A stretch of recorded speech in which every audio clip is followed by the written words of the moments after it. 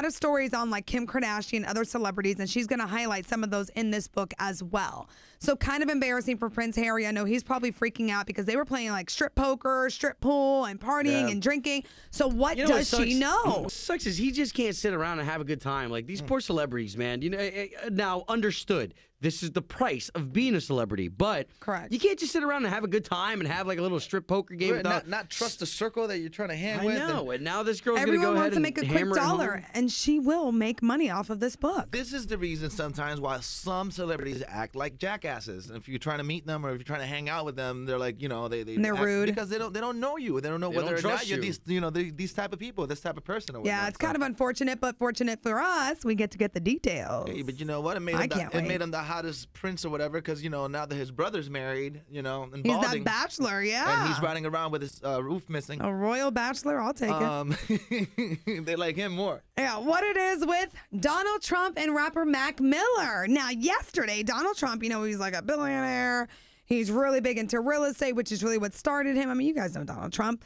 All right, so with the comb over. Well, yesterday he sent a series of legally threatening tweets, all directed towards the Pittsburgh rapper Mac Miller. Now, this is over the song that he has. Mac Miller has a song. It's all about Donald Trump. To brush me off in high school, take over the world when I'm on my Donald Trump.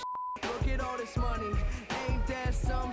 Take over the world when I'm on my Donald Trump. Now, this song has gotten over 75 million views on YouTube, okay? And Donald Trump is telling Mac Miller, you know, basically give me credit for it, give me credit for it. And yesterday he put, I'm now going to teach you a big boy lesson, Mac Miller, about lawsuits and finance, you ungrateful dog. So he's basically saying you use my name illegally to make your song as popular as it is, and he's threatening a lawsuit. How does Mac Miller feel about Donald Trump in a recent interview he disclosed?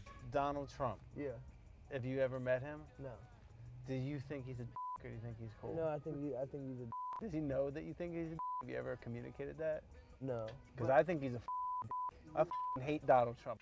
Well, you know, it's interesting. We put this out there on Facebook and Twitter. We were talking to people about this, and I have dhutch46 says times must be really hard for Donald. I guess he needs the money. Celebrity Apprentice sucks, so he needs to gain notice somewhere by criticizing Mac Miller. And I have Eye for an Eye who wrote, if anything, he should just go after his hairstylist.